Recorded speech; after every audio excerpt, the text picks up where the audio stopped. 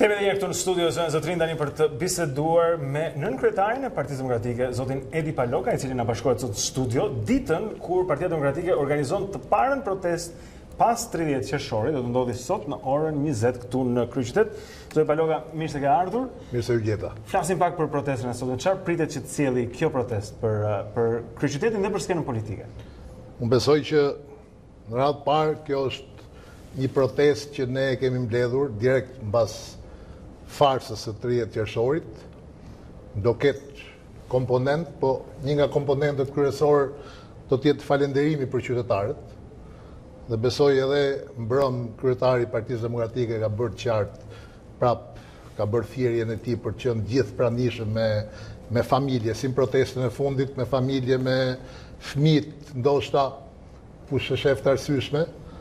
Dhe thash, komponenti kryesor është një falënderim për qytetarët shqiptarë që nuk ranë pre e farsës 30 qershorit.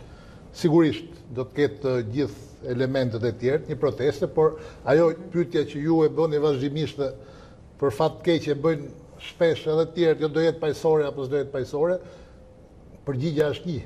Nuk kemi bërë ndonjëherë protesta të dhunshme. Nuk kemi thirrur ndonjëherë protesta të dhunshme.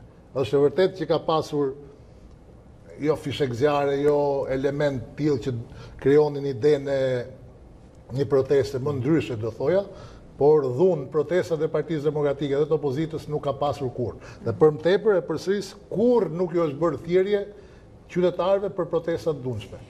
Ka patur nga ata që kanë menduar që reagimi i Partisë Demokratike dhe opozitës do të ishte shumë herë më i fortë datën 30 qershor. Dhe ka patur nga ata që ndoshta e shikojnë këtë si një tërheqje. Po si një tërheqje të Partisë Demokratike, ndoshta ju prisnin me një aksion më të fortë dhe mbase mund të ketë të zhgënjur në këtë aspekt ndër ju? Nuk do thoja të zhgënjur, është e vërtetë që ka dhe sot njerëz që shprehin një lloj pakënaqësie, kryesisht nga militantët e Partisë Demokratike. Ju e keni dëgjuar zotin Basha që ka deklaruar se edhe brenda Partisë Demokratike, edhe brenda opozitës ka mendime të ndryshme, se ashtu ka qenë. Ka dhe nga ato ka thënë që kërkojnë që në 30 qershor të ketë një lëvizje më të fortë, një qëndrim më të fortë për të bllokuar fizikisht votimet. Unë kam qenë një nga ata, po ju a them këtu, ta keni dhe si ekskluzive, pra aq vlerë sa ka. Po të ishte përgjithësi duhet kishte qenë 30 qershor. Kishte shumë mënyra për ta bllokuar dhe fizikisht, por ç'a ndodhi? Dhe pse kjo që ju e quani tërheqje? Pse u mor vendimi i opozitës për të mbajtur atë qendrim me 30 qershor? Gjithë informacionet tona na erdhën dhe janë të sigurta, janë dhe dokumentuara që Rama organizoi bandat, njësoj si për zgjedhjet e tjera, bandat kryesore në qytetet kryesore, bandat njohur si ajo e Lushnjës, banda hakmarrja për drejtësi në fakt në Lushnjë, jo banda e Lushnjës që njohim ajo tjetër. Në Shkodër, në çdo qytet kryesor organizoi bandat dhe gjithë qëllimi i tij ishte të shkaktonte dhunë, mbas edhe viktima. Ai, dhe kjo shpjegon pastaj edhe gjithë retorikën e tij gjatë fushatës, se një kryeministër normal do përpiqej gjithkohon ta qetësonte ato që ai quante ditë zgjedhjesh. Ndërkohë retorika e Ramës ishte gjithkohon nxitse për luftë, për tension, për përplasje, dhe kjo ishte pak e habitshme. Informacionet që na erdhën pastaj ishin që Rama e donte përplasjen. Pse? Njerëzit e tyre ishin urdhëruar, se ata nuk marrin udhëzime, ata marrin urdhra, që deri në orën 9 të shkonin të votonin. Gjithë, militantët, administratat, gjithë. Kush ishte nën urdhra. Dhe ata dolën, në fakt zolën tjerë.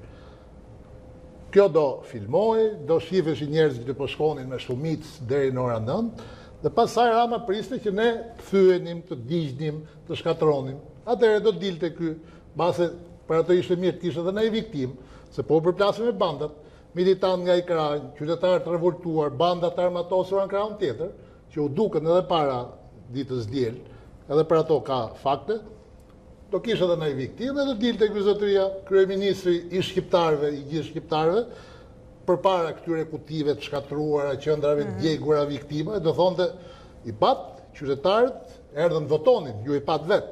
Pastaj dolën këta vandalët, shkatruan zgjedhjet e tjera. Ja u këshilluan këtë ndërkombëtarët në fakt? Unë nuk kam folur me ndërkombëtar, kjo është çështje që ne vendosëm bashkërisht si opozit. Ky vendim është marrë, po ju them, momentet e fundit, pavarësisht se është diskutuar gjatë. Megjithatë ju thatë ju vetë nuk ishit, ju ishit për qëndrimin tjetër. Sepse unë vazhdoj të mendoj. Sot kam një mendim ndryshe. Dhe të them drejtën, mendimin ndryshe vjen vetëm sepse qytetarët ju përgjigjen thirrjes tonë për mos dalë votonin. Sepse nëse do ishte ndryshe, sigurisht që sot do kishim një situatë shumë më të rëndë. Sot do ishim para vendosjes reale të diktaturës në Shqipëri. Se një njeri që nuk pyet për ligje, nuk pyet për kushtetut, thot pronat i marr si du vet, bëj ligj në parlament dhe marr pronat, ja marr privatit, ja marr blendit, ja jap Edit, sepse kështu e mendoj unë për një vizion që kam unë për infrastrukturën, pastaj bëj dhe këtë, bëj dhe ato dhe nuk pyes njeri, s'pyes për dekretin e presidentit, gjykata s'kam, them zgjedhje do i bëj kur du unë, pavarësisht se kur thot dekreti president. Pra një njeri që bën gjithçka, që ka marrë gjithë pushtetet, në fund nuk pyet për askën tjetër, as për opozitën që sot realisht është shumica e popullsisë, opozitën me Ramën, nuk po them ata që janë në Partinë Demokratike. Atëherë ç'a ngelin? Atëherë këtu jemi para një diktature të re. Një kryeministër që s'pyet për askën, as për ligjet që i ka bërë vet, se kjo është e bukur. Dhe ç'a do ndodhte nesër me një korik? Para një fakti të tillë, ne ose duhet iknim, unë të paktën për vete, ose do shkoja në shtëpi, tu s'kam as politik asgjë, dorëzohesha, merja familjen ika dhe unë emigrant, ose është situata që jemi sot, kur duhet vazhdojmë përballemi. Çfarë objektivi ka protesta e sotme? Si mund ta ndryshojë ajo si protestë të situatë? Çfarë do ndodhi, po themi, 2 orë mbasi të ketë filluar? Qartë, nuk ndryshon një protestë dhe këtë ne jemi përpjekur ta shpjegojmë edhe më parë, sepse shpesh ka pasur pritshmëri nga njerëzit. Kjo protestë do rrëzoj Ramën, kjo protestë nuk rrëzohet. Asnjë qeveri me një protestë. Për qenë sinqert, edhe retorika juaj. E imi ajo fakt, edhe e Bashës. Kur është folur që ai ra, madje në kohën e shkuar, sikur kjo ishte një fakt i kryer, ai ka rënë praktikisht politikisht, moralisht dhe në çdo formë tjetër. Po kuptojnë edhe e duan atë formën parsore dhe absolutisht edhe unë ashtu e dua. Dhe unë këtë ju them miqve të mi. Rama ikën kur largohet nga posti kryeministrit. Se gjitha këto të tjerat i kanë rënë. Ç'a ndodhi dje në Greqi? Me njerëz normal, në vende normale, me kryeministra normal, kaluan zgjedhjet. Kaluan zgjedhjet para kohës. U pranua dhe humbja nga pranua dhe humbja sigurisht. Tsipras me shumë dhe përgatitës. Ne jemi sot në një proces që ka bërë, vetë ka organizuar, vetë ka administruar Rama, vetë ka votuar, ka numëruar, ka bërë gjithçka. Ka gjithë institucionet, komisioni qendror dhe gjithë tjerë i ka vetë. Dhe sot ne s'kemi rezultat akoma. Pse? Sepse në ora 7 mbasdite, këtij zotërisë që parashikon, është 3 hapa para gjithmonë, ngelin dore i procesi. Dhe u detyrua dha urdhër tash i zhytni votat, sepse kishte bërë këtë skenar që ju thash në fillim, kur ngeli, pa që po votoi, ata që po shkonin qetësisht, pa probleme, në vend të pushkëve, dolën dajret dhe karinetat, atëherë ngeli dhe në ora 7, kur pa kutit bosh akoma, e kuptoj që... Ju e shqiu deshit i mbushte pra dhe...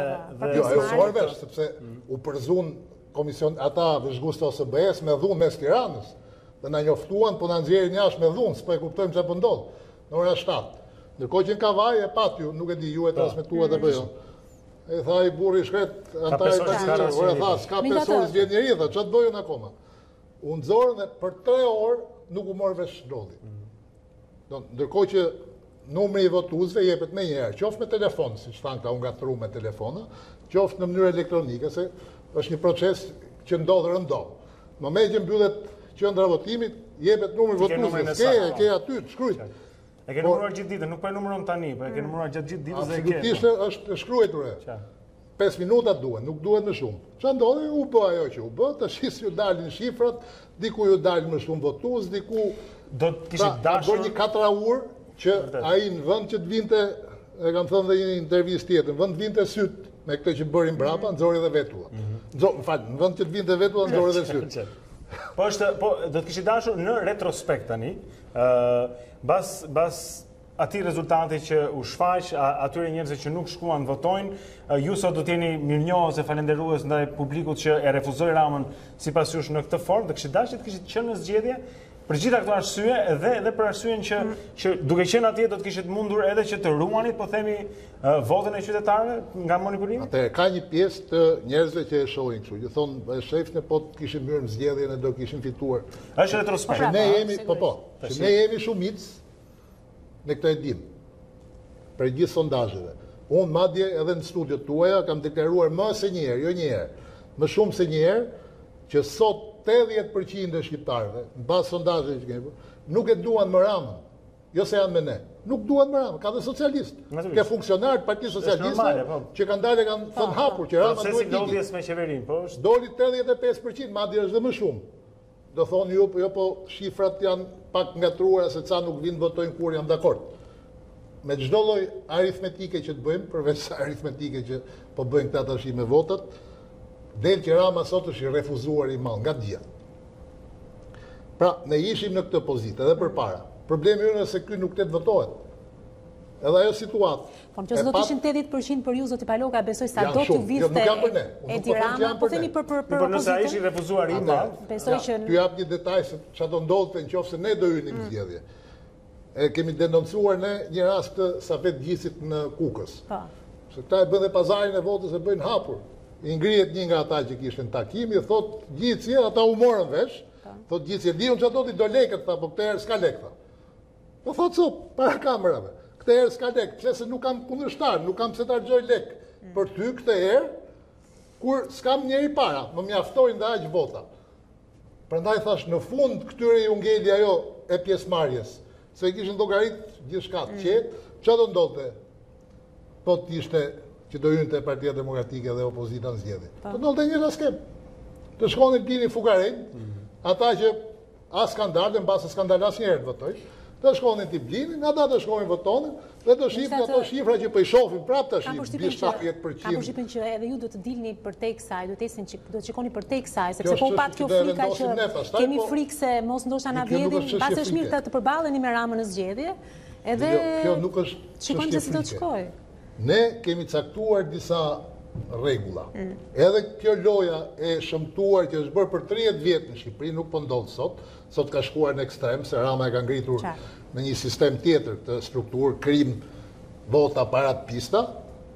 Kjo është lojë e shëmtuar që ka 30 vjet që bëhet në Shqipëri. Domethënë zgjedhjet për fat keq shumë rrallë kanë qenë të pranueshme për shqiptarët. Por nuk ka vajt njëherë në këtë nivel. Ne sot, sepse gjithë thonë këta duan pushtetin, ja po bëjnë këtë për atë, ne kërkojmë të ulemi dhe të vendosim ca rregulla që shpresojmë që t'ju japin mundësi më tepër shqiptarëve të votojnë lirshëm. Nuk asnjë nuk pretendojmë që do. Unë do i pyes kur Ramën nuk e çulesh me Ramën sepse sigurisht nuk e vendosim ne kryetarin e Partisë Socialiste. Por një njeri që nuk tregon minimumin e vullnetit për të bërë zgjedhje të tjera. Ja, kjo ishte provë e fundit. Po mendoja që ndoshta ky nuk është njeriu i dur për të bërë këto ndryshime, për ta bërë votimin më të mirë, sepse ndoshta s'do, po kur mendoni do të jetë afërt apo e largët dita që Partia Demokratike thotë, "Ore, unë do hyj në zgjedhje." Sepse unë i fitoj këto zgjedhje, bli sa të duash e manipulo sa të duash, unë prapë do të fitoj zgjedhjet, sepse unë do të mund me votën e qytetarëve shqiptarë. Ti do ikësh. Do vi këtë ditë që PD-t mund ta ketë besimin dhe ti bëj vetë pasaj të ndryshimin mbasi të marrë pushtetin. Atëherë edhe një herë, ne sot praktikisht kemi një shumicë absolute kundër Ramës. Gjë që për ne është konfirmuar me të që duhet lënë të shprehet. Po pra. Pikërisht. Por që ne të themi haq se tash jemi 80% dhe sa do të vjedhi, sa do të blej ky, ne do fitojmë qoftë edhe me 10 vota. Edhe për shkak se përçon besim të qytetarëve, i nxit që dalin votojnë në këtë sens e kam, sensi politik. Dakor, po. Kur ne flasim për rregulla, për parime, për zgjedhje të tjera dhe të ndershme, qoftë edhe në parametrat, nuk po themi ato më perfektet, por parametrat pranueshëm, atëherë duhet bijem dakord. Edhe me palën tjetër. Ka ndodhur edhe thash në 30 vite të tjera ka ndodhur kjo. Të paktën jemi ulur, kemi biseduar, si ta bëjmë kodin. Nuk është ndryshuar në kodin zgjedhor pa mirë kuptim.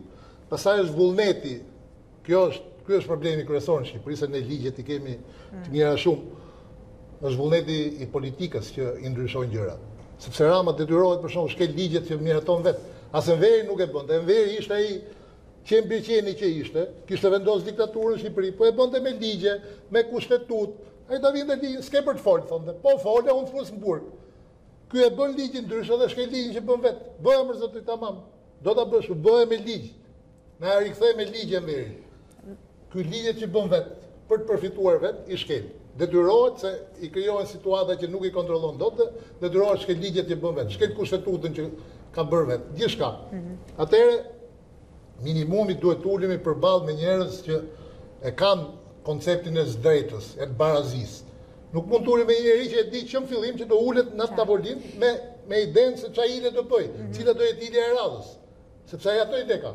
Ai edhe në 2017-ën, unë kam thënë edhe Lulit, nuk bën kë marrëveshje pa gjetur hilen në parë. Momenti që thotë hajde ulim bëjmë marrëveshje, ky ka gjetur hilen. Absolutisht. Ka gjetur hilen si do ta dredhi, pastaj thotë hajde tash, merr ti tha 7 ministra. Pse? Sepse kishte marrë punë me votat. I kishte blerë, i kishte marrë gjithë. Në atë moment ai ta jep edhe gjithë qeverinë. Themi që ju a hodhin atë rast? Mi më quaj si dush, po. Jo, se ju i morët. Ja hodhi shqiptarëve në fakt. Megjithatë, Zoti Paloka e fundit, sa ndihmon kauzën tuaj reagimet që ka patur qoftë zonja Jozefina Topalli apo Arben Imami në lidhje me çka është dhe sot Partia Demokratike? Si ndjeni ju kur shikoni tilla reagime nga njerëz që janë nuk jemi sinqert, jo. I dëgjoj kështu normal se vinë fjalë, pas nuk i lexoj më as nuk ata duken të zhgënjur nga gjithçka që ka bërë deri më sot Partia Demokratike. Ata kanë kohë që janë zhgënjur se. Po ju vjen keq në fundit flasim për dy emra që kanë qenë përfaqësues Partisë Demokratike. Më tepër ju vjen keq militantët e Partisë Demokratike kur i dëgjoj. Për ne ka rëndësi të ecim përpara me ata njerëz që kemi në krah. A e thatë ju, ata kishin dikur një emër, që për fat keq po e hedhin vet në plera. Nuk e di cili është, se unë nuk besoj, të jemi sinqert, kam fakte për disa që kam bashkëpunuar me Ramën, që në 2013 madje, për disa, për disa thash, kam fakte që kam bashkëpunuar, po nga funksionarët e Partisë Demokratike. Jo i kam unë, i kemi gjithë, i dim. Kanë bashkëpunuar me Ramën? Në që kuptim? Po, në gjithë kuptimin e fjalës. Kam bashkëpunuar për t'i prishur punë Partisë Demokratike dhe për të pasur përfitime personale. Në base të dalin një ditë, po sot nuk kanë asnjë rëndësi. Pastaj kemi ca prova të fundit për ca parti që u bën kështu A ju keni fjalën për Patozin? Nuk e kam fjalën për asnjë emër, e kam fjalën për personazhet që ju thash dhe që për fat keq e vërtetojnë dhe sot me veprimet që bën. Nuk besoj, të jemi sinqert, që Topalli tjetë një nga këta që ka të natin e vetë, që në fund fare po i prish punë vetës, jo Partisë Demokratike. Ka i natin me Bashën që i vazhdon edhe ka dalë aty ku ka dalë. Ka dalë praktikisht kundër Partisë vetë. Mirë pra, jemi në fund, Zoti Paloka sot me familjen në protestë ora 20, po? Po, si gjithë. Okej.